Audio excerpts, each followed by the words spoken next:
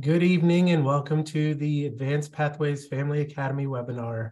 My name is Ronnie Shoa and I am the Supervisor for Communications and Engagement at WJCC Schools.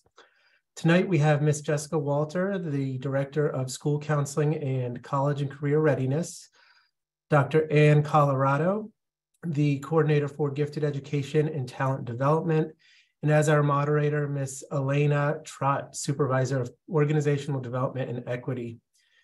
This presentation will provide information on long-term planning for middle and high school students and share the many opportunities available to take higher level courses and participate in advanced programs at WJCC Schools. It's important to note that this is a different presentation than the one that you will hear next week at the WJCC Curriculum Fair. Additionally, if you have any new topics that you would like the Family Academy to cover in the future, please visit wjccschools.org/engage and submit your suggestion or idea. We're always looking for ways to enrich, support, and empower families by providing resources that allow you to become a stronger advocate for your students' education.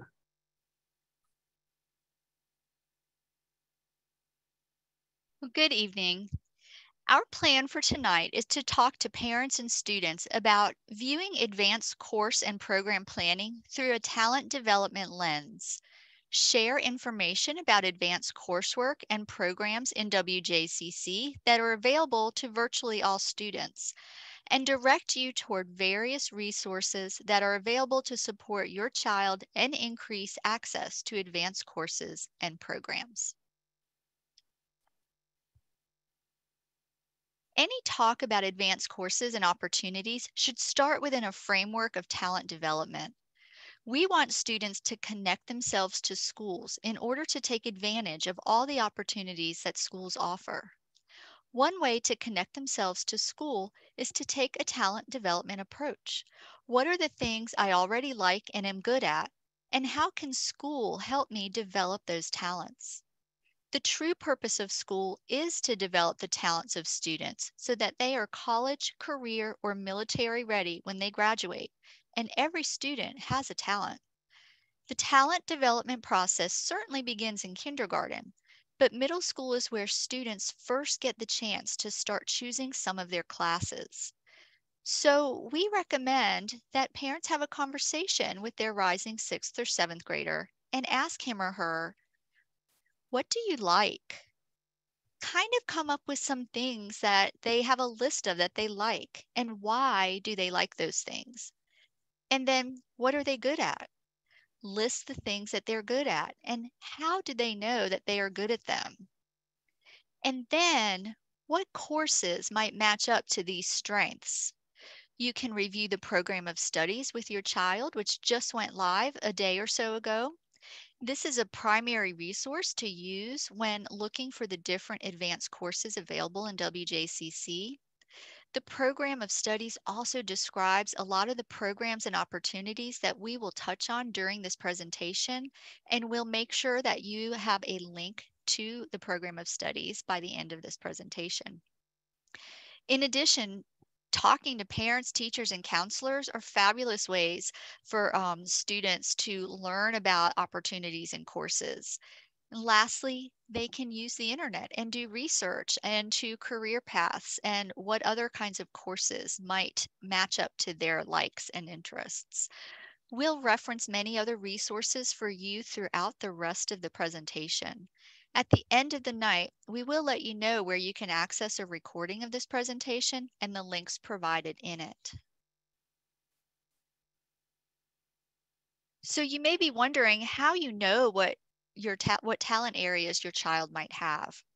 There are several ways that parents can help their children figure out what they like, what they're good at, and what courses in WJCC might match up to that. First, you can use simple observation. I like to call it being a talent scout. Think about your child's characteristics.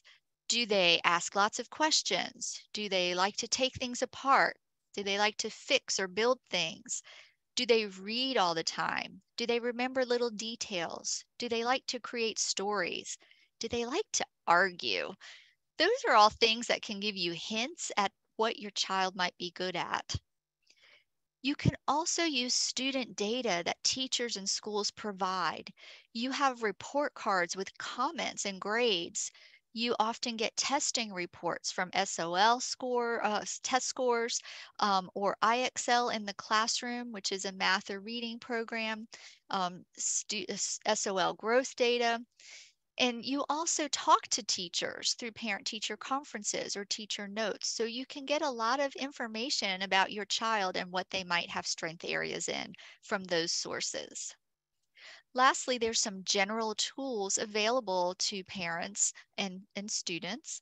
One of them is the Virginia Department of Education's Post-Secondary Opportunities webpage, where you can read of all the different post-secondary, which is after high school, things that kids can do one day. And it gives them ideas of what they can do in high school and middle school to get ready for that.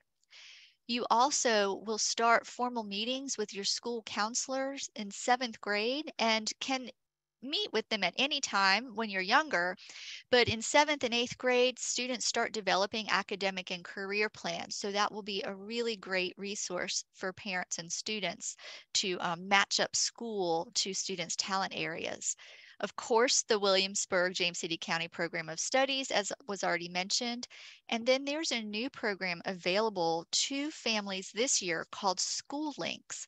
It's our academic and career planning platform in WJCC, and all students in grades 6 through 12 are provided with a personalized account to which their parent or guardian also receives account access to. This platform allows students to explore interests, find and learn about careers that align with their interests, and help students in developing academic plans that align with their goals.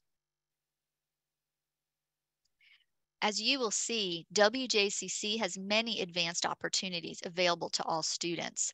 But if parents and students aren't aware of them at early ages, then it will be more challenging to plan for them later. For example, many advanced courses have prerequisite courses, so students must plan out these courses far ahead of time to make sure they have taken what they need to take in order to take what they want to take one day. Another example of this is that some of the high school programs available for advanced learners award extra points on their applications for students who took advantage of higher level coursework and opportunities in middle school. The more you and your students know in the 5th and 6th grades, even though it seems really early, the better off your child will be when planning for advanced courses and programs. So, what are the advanced courses and programs available to WJCC students in middle school and high school? In middle school, there are a variety of courses available to students who show a strength in English and/or math. World language courses are also available for students who are strong in English and have an interest in learning a new language. School counselors and teachers can recommend students for honors level English courses and the pre-algebra 6-7 course based on their strong data, such as grades, SOL scores, IXL scores, teacher recommendations, and others. However, it's important to note that parents can request these courses for their child as well. Student data is also used to place students in Algebra 1 in 7th or 8th grade, though parents may request acceleration testing through the secondary math department if their student does not automatically place into Algebra 1. Students who take Algebra 1 in 7th grade will move on to geometry in 8th grade. On a quick side note, any student who would like to apply for a regional governor's school for science and technology in high school must take Algebra 1 by the 8th grade. And for one of the strands offered there, they ideally must take geometry in the 8th grade. As for world languages, students can choose from French, Spanish, German, or Latin at most middle schools. In 7th grade, they take the first half of World Language 1, and in 8th grade, they take the second half. There's also an option to start the language at level 1 in 8th grade. Please note that any high school course taken in middle school actually counts on the student's high school transcript and begins the student's high school GPA, or grade point average. Students might not want to take a high school course in middle school unless they are prepared to study and work hard in these classes. Lastly, we offer several different career and technical education courses at the middle school level that will prepare students for advanced CTE opportunities or New Horizons programs in high school. These courses are related to engineering, technology, and business. We'd like to point out that vocational technical education in high school is not what it used to be when many of us were in high school. There's an application for each of the career programs that require a strong grade point average and strong attendance. New Horizons prepares students to step right into high-paying careers after high school graduation. In fact, a high number of students from CTE programs also go on to college instead of the workforce right away. We'll talk more about CTE courses when we look at high school. There are several Go ahead. I'm sorry. There are several advanced opportunities for students in middle school as well. Our gifted program is a K through 12 program. Students identified as gifted in middle school take gifted level classes for English and history. Parents interested in the gifted program can learn more about it on our website, and the link is included in this presentation. We also have math acceleration, as mentioned, that can occur in middle school. School counselors and teachers can recommend students for math acceleration based on strong student data, such as grades, SOL scores, IXL scores, teacher recommendations, and other data points. However, parents can request acceleration testing for their child as well. We've also included a link to the math acceleration webpage here. The Governor School for Science and Technology, though, as Ms. Walter mentioned, is a high school program, it actually can start in middle school for the preparation. So it is an extremely competitive application process for 10th graders, and accepted students attend the school for 11th and 12th grade. Planning for students interested in our regional Governor School begins in middle school. You can use the links we provided here to sign up for the pre-admission series through the Governor's School for Science and Technology as 7th grade families, as well as their college planning information newsletter. Ms. Walter. Additional opportunities in middle school include extracurricular activities through your child's school. The list we are sharing here tonight is a sample of these opportunities and not an exhaustive list. Middle schools offer activities and extracurriculars such as National Junior Honor Society, Model UN, forensics, robotics and coding clubs, in addition to many other clubs and teams. Participation in activities such as these help students develop leadership skills, which can transcend learning environments for students. You can visit your school's website to see a full list of what is currently offered in that middle school. Additionally, there are extracurricular activities outside of the schools that students may find rewarding that also build interpersonal and leadership skills for students. A sample of some of those parent-provided experiences are enrichment courses, camps for academics or fine arts, scouts, talent performances, volunteering, or other team activities. Many extracurricular opportunities cost money, but many of those offer scholarships. Moving on to high school, you can see that we have many offerings for advanced courses in all content areas. And I believe, Ms. Walter, you're going to pick up that one. I'm sorry. That's okay. We'd like to point out that advanced placement courses or AP courses, dual enrollment courses, and CTE courses offer ways to earn college credit and/or credentials that prepare students to be hired in high-paying careers right out of high school. With the high cost of college, anything students can do in high school to help pay for college can be beneficial in the long run for students. Honors level English courses are offered in grades 9 through 12, as well as for earth science and biology in the sciences. Advanced placement, again commonly known as AP, courses are an option for students beginning in the 10th grade of high school. Through AP courses, students have the potential to earn college credit depending upon what their score is on the AP exam and which college they attend.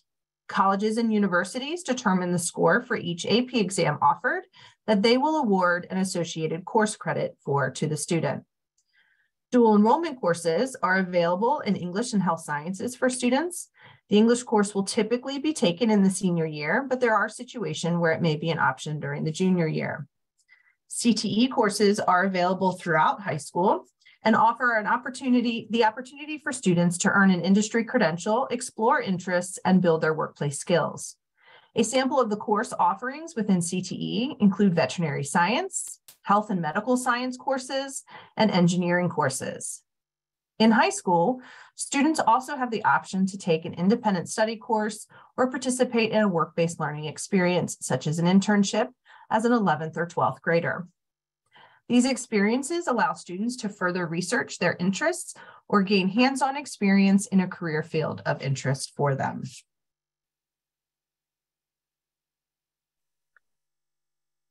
There are many advanced opportunities for students at the high school level.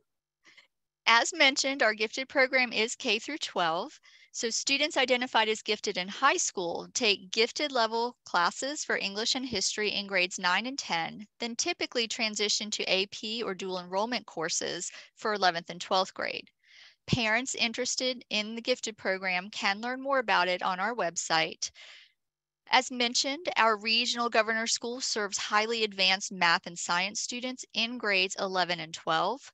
Students apply in the spring of their 10th grade year. Prerequisites for the governor's school include biology, chemistry, and either Algebra 2 trig or pre-calculus by the end of 10th grade. The link to the Governor's School for Science and Technology website will also be included at the end of the presentation. In the senior year of high school, students have the opportunity to participate in the early college program through Virginia Peninsula Community College, or formerly Thomas Nelson Community College. Students apply for early college during the spring of their junior year, and once accepted, will complete all remaining required coursework for graduation by the end of the first semester of senior year. And then they will attend college classes on campus at VPCC for the second semester. The Governor's Early College Scholar Program allows eligible high school students to earn at least 15 hours of college credit while completing the requirements for an advanced studies diploma. Program participants sign an agreement for the program, and those that meet the terms of the agreement receive a certificate of recognition from the governor. The WJCC Honors Program allows students to take advantage of the extensive AP offerings available to them and complete challenging, self-designed community service and honors projects.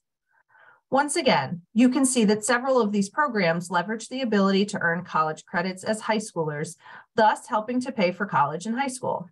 Once you know your child's strengths and talent areas, you can learn about the different programs that could help further develop them. It's better to know the requirements of these programs when your child is younger as well, so you can ensure that you encourage him or her to take the prerequisite courses and participate in the best experiences available to help him or her be a competitive applicant. There are a few other opportunities we would like to share tonight as well. Williamsburg-James City County also participates in the summer residential governor schools, which are 1-month residencies on a college campus. Programs include visual and performing arts, humanities, agriculture, math and STEM, engineering, marine science, and world language immersion academies. The application process is also highly competitive, and information for the application can be included as far back as the 8th grade. Summer residential governor school opportunities are only available for rising 11th and 12th graders. As similarly shared in the middle school section, high school students have the opportunity to participate in many school extracurricular activities. The sample of those activities you see on the screen tonight, again, is not an exhaustive list and may not be available at every high school. Each high school and middle school shares the lists of clubs and teams on their school website, and I encourage you to review this information when you can. In high school, students also have the opportunity to earn diploma seals in a variety of areas as seen here on the screen. The complete list of diploma seals and requirements for each seal is available to you through the program of studies. Students and families could also choose to participate in extracurricular activities outside of school in high school as well. A sampling of these family-provided opportunities is available on the screen and is similar to those shared related to middle school. A lot of specialized programs within the application processes that you want to keep track of, will want you to keep track of the number of hours you spent on the activity and if you have received any honors or awards for those activities. Keeping track of activities, even back to the 8th grade, can help you apply for opportunities when you learn about them and will get you ready for the college and career application process. Our online academic and career planning platform, School Links, which was previously mentioned, does allow students to maintain this information in their personalized accounts. Let's briefly review what we've talked about tonight to give you a great start on the path to advanced coursework and opportunities. We've reviewed that a talent inventory of likes and strengths for your child is important. The importance of matching up talent to course offerings available in WJCC. The importance of knowing the requirements for these opportunities. And the importance of the student academic and career plan and talking with your child's school counselor throughout this process. The last thing you should do is, the last thing your child should do is to show up, work hard, and get involved. Becoming involved in clubs and activities at school not only helps to build leadership skills, but also helps students feel more connected to their school and community, which can support academic success. Attending school regularly is not only important for students' academic progress, but also their social growth and experience in school. Teachers, administrators, and counselors are all on your team to help you support your children with their goals. We truly hope that you found this presentation helpful so you can better support your child in pursuit of excellence through challenging courses and opportunities in WJCC. Before we move to the brief question and answer part of the webinar, we'd like to remind you that our annual course planning and curriculum fair nights are next week, Wednesday, January 18th for high schoolers and Thursday, January 19th for middle schoolers. Both fairs will be held from 5:30 to 7:30 at War Hill High School. As mentioned, the information at the course planning and curriculum fair nights will be different from what we shared tonight. Thank you so much, Jessica and Anne. At this time, we'll move into the Q&A portion of our webinar. So thank you to those who submitted questions when you registered in advance.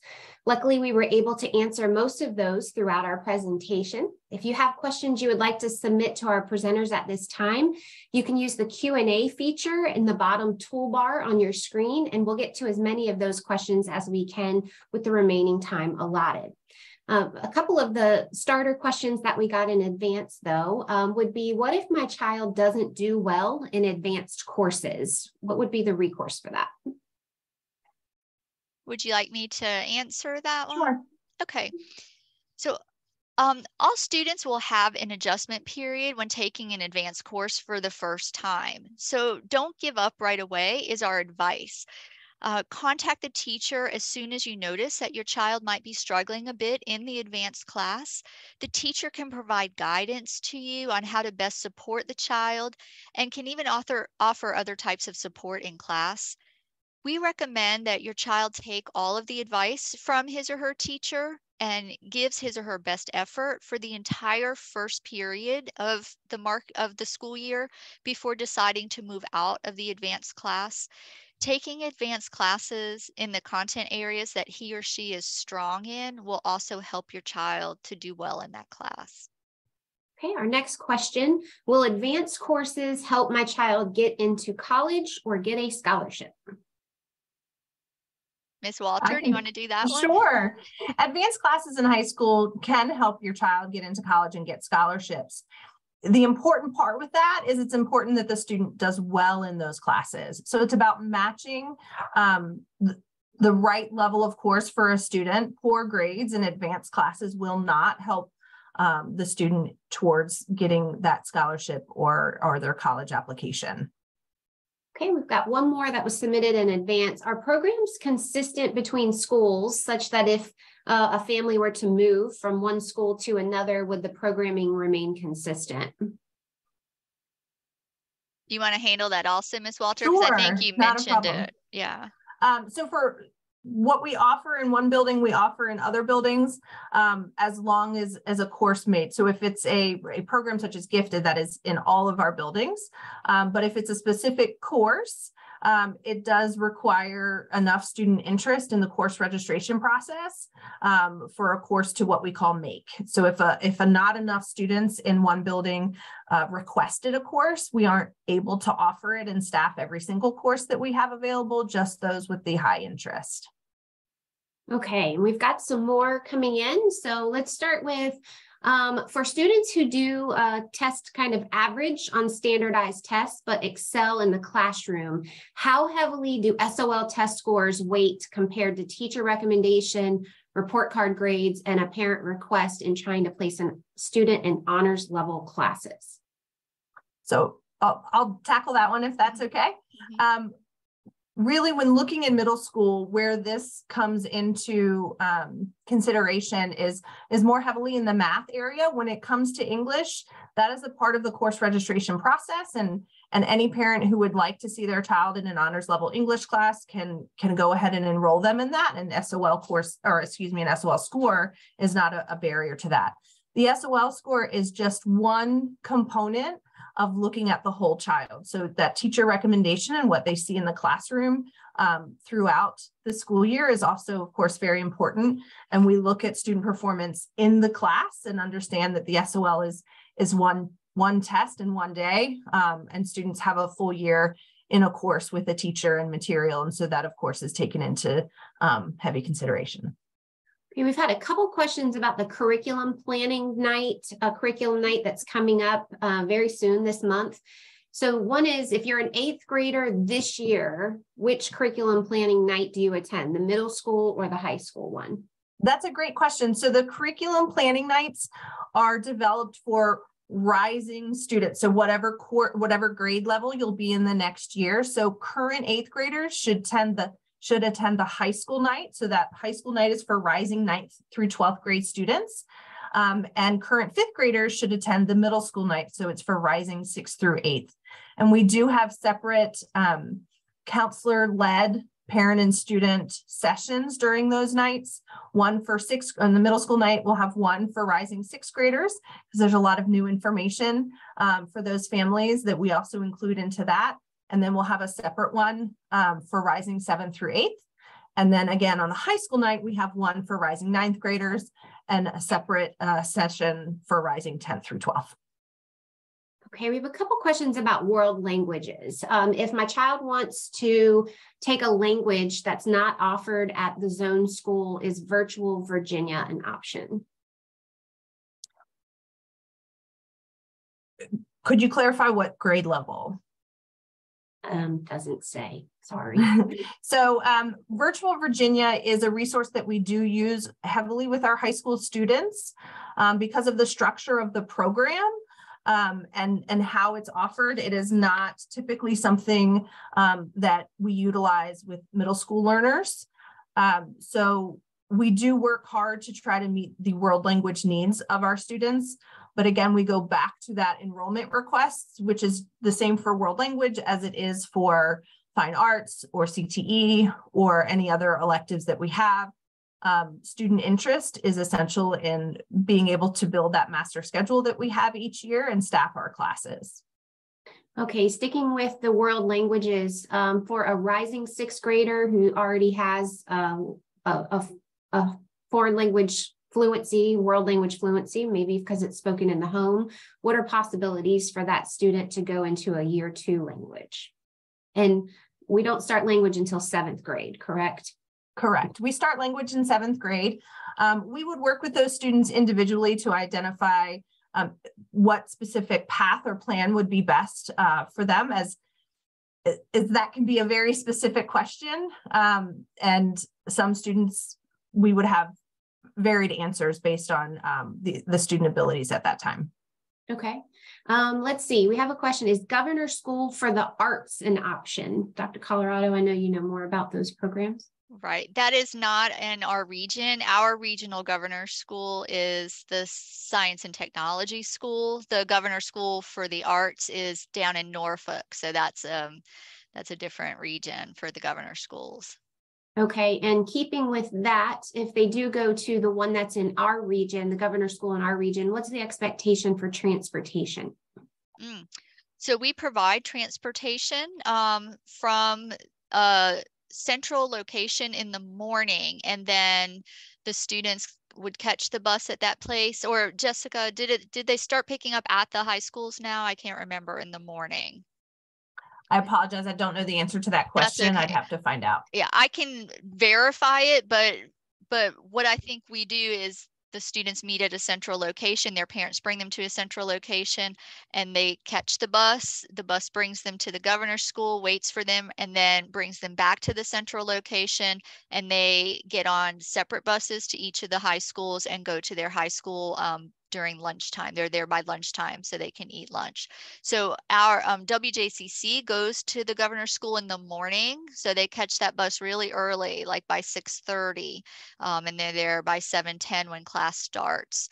And then they come back for lunch and do their afternoon classes at their zoned high school. All right. Could you also speak to how the gifted or honors level courses in middle school and high school are set up? Do they have a separate class? Do they get pulled out? How are those services provided? Mm-hmm. In middle school, for students identified gifted in the verbal areas, which would be social studies and English, they are cluster grouped together for the most part, although sometimes they are blended classes with honors and gifted together. So that depends on the number of gifted students at that grade level in that middle school and staffing and that kind of thing. But we do have an articulated curriculum that extends the core curriculum for language arts and and history for those gifted students. So if a child is currently in the 5th grade gifted program, is there a difference when they move into the 6th grade? A difference in the classes. They'll just take the gifted English class at 6th grade and the gifted history class. So that's the new thing that's added because we don't have a separate history gifted class in 5th grade. And then for math, the students take whatever math would be next for their path. Okay. And let's see, we've got a few more coming in. So a student does not have to be identified as gifted to be recommended for the honors courses. Is that correct? No, that's correct. That's correct. They don't have to be. Okay, great. Can a student participate in both governor school and honors classes? Yeah. Mm-hmm. We have a lot. Sorry, go ahead. No, that's fine. I'll say mine and you say yours. We have a lot of the students who take AP classes when they get back to their home school after the And morning. that's the same for students who go to governor's school and would like to be a part of the honors program, the WJCC honors program. They can do both. Mm-hmm. Okay. And can you explain more about the diploma seals and, what kind of impact that has? Is it more attractive to colleges if students have those seals, or what would be a benefit? So diploma seals are recognition for student work throughout high school. Colleges don't always know about diploma seals because they aren't finalized until the end of the student's senior year, which at that point, college acceptances have been distributed by the colleges. And that's because some of the components and requirements for those diploma seals have senior year requirements. So we aren't able to determine if a student has achieved that until much later in the senior year. Okay, I've got 3 questions kind of asking the same thing. So let me see if I can summarize them together. I think the overarching question is, what's the difference between gifted and honors? Is there a difference between gifted and accelerated math? And the other part that's kind of tied into that is the curriculum, the difference between gifted social studies and then general social studies. So do you want to talk about a difference in the curriculum and those learning experiences? Sure. The honors and gifted curriculum in middle and high school through the 10th grade is really taking the core into a higher level. So we'll use curriculum resources that were designed for gifted students and kind of overlay it and integrate it into what our core curriculum is. We try to get kids to do as much real world problem solving and project creation as possible. Just things are maybe at a little higher reading level, a little more sophisticated writing requirements, that kind of a thing. That's sort of the differences between honors and gifted, although a lot of the gifted materials or course readings from some of the curriculum units that we use are also available to honors teachers to use with kids in their class who need it. So very similar structure to honors and gifted. I'm trying to remember what the next question was. The same would be true for the history, the core history, and then we overlay some more inquiry-based readings and activities into the gifted level history courses in middle school. And then there was a third one, I think the one in between. Accelerated. Oh, for math. So say it again. It was the difference. There's no gifted math. It's just accelerated. Right. At this point right now, the math is just accelerated to the next level of math. We are working on enhancing the curriculum for all of the math courses. So there are gifted pieces in that for our students who have advanced. And our middle school teachers who are teaching the gifted sections, are they required to have additional certification or training? They are required by the state to have training, period. So we in WJCC provide annual training for all of our teachers that would cover any teacher who has gifted children in their class. And then we offer more coursework for our own developed courses called cluster teacher training that our teachers are encouraged to take so that they have additional training for those gifted classes. And then we have a lot of other like mini courses that we've offered. And then we do a lot of collaboration with our teams of teachers to just do little mini trainings on strategies. So yes, they are required to have some training, and we've tried to really beef up our training from the division level for our teachers. For families who have transferred into the division, or perhaps their child just didn't start off on that accelerated math pathway, is there any opportunity for them to catch up or double up on math courses?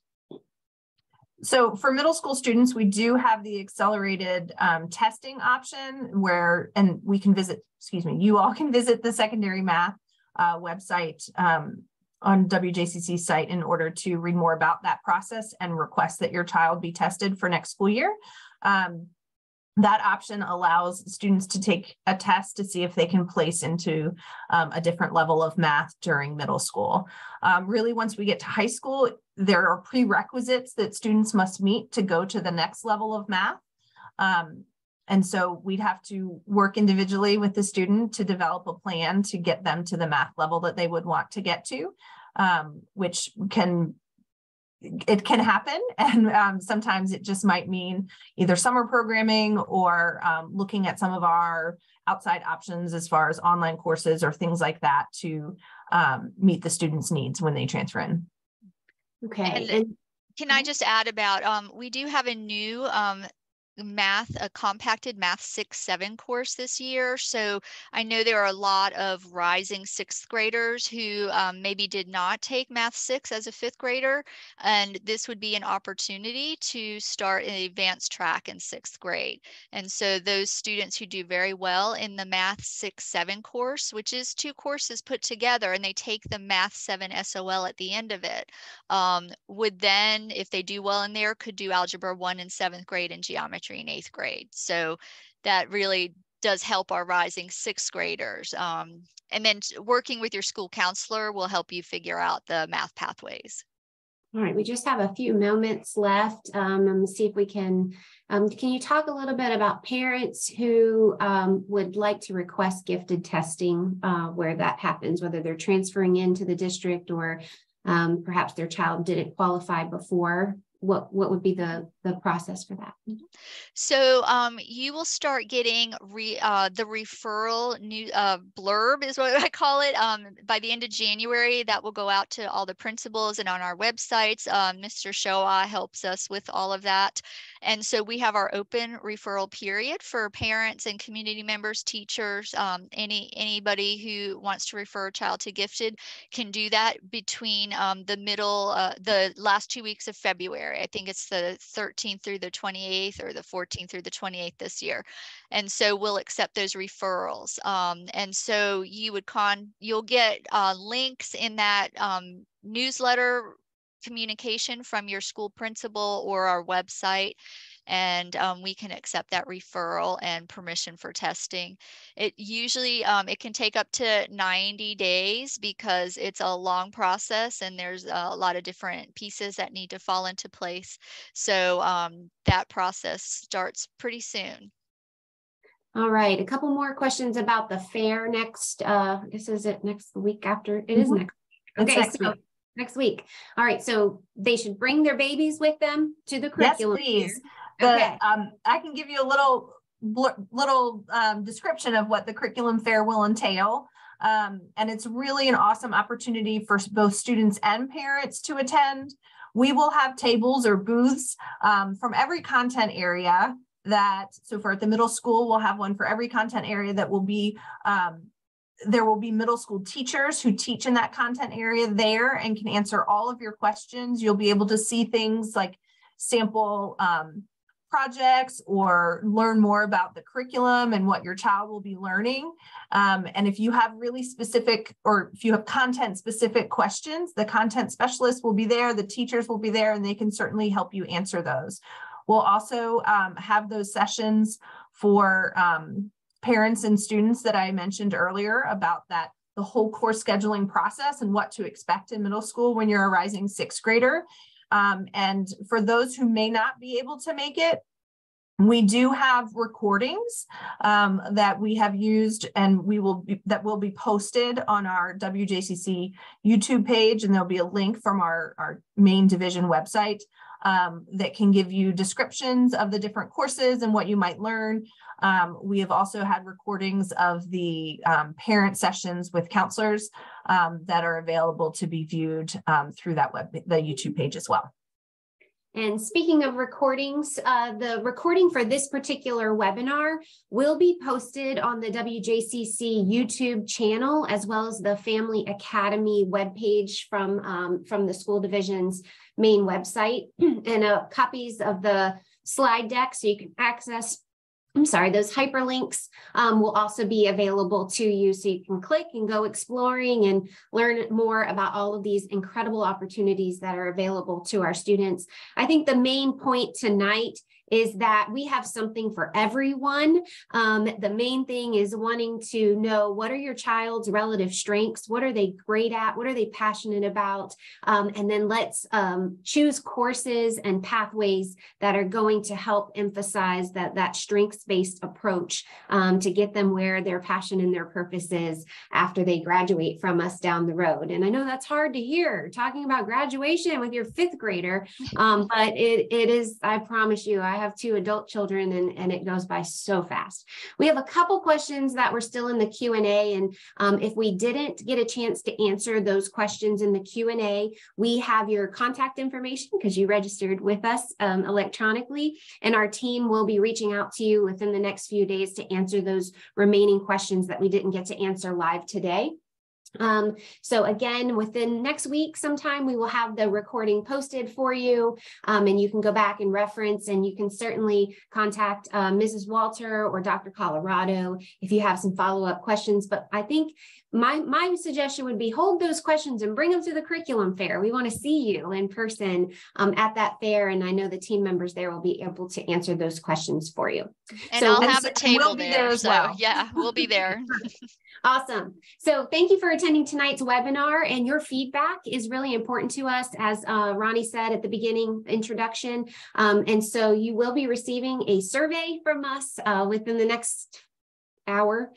So if you can give us your feedback on your the learning intentions, and if you were able to gather some fresh information from us tonight, and what Family Academy webinar topics would you like to see in the future? We want to hear from you, and we want to make sure that we're meeting the needs of our families throughout the school year. So thank you. Take care and be safe if you're out and about tonight, and have a great weekend. Take care.